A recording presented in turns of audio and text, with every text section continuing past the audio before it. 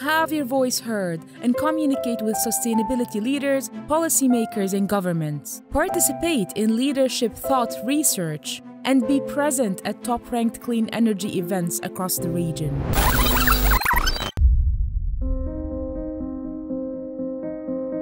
The world is witnessing a transition towards clean energy, where renewables are making a huge stride worldwide. In 2022, renewable capacity is expected to increase by over 8% from the previous year, reaching 320 gigawatts and almost accounting for 30% of the global energy production.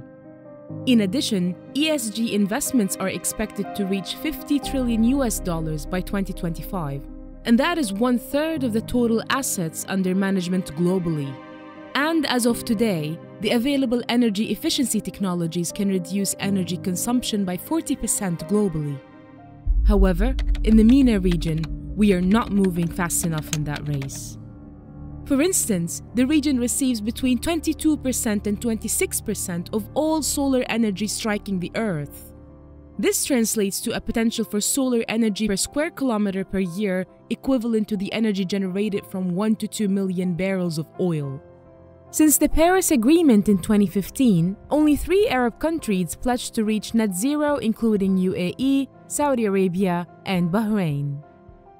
The reasons for these setbacks in the MENA region are lack of funding for green projects, immaturity of governing policies, poor communication among public and private sectors, and lack of awareness.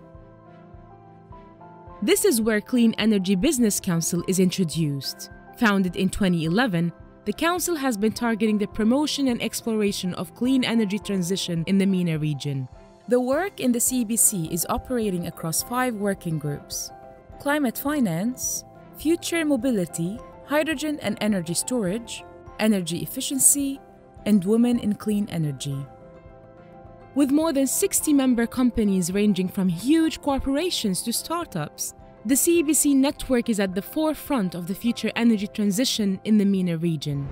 Join CEBC and be on the first plane of the clean energy transition.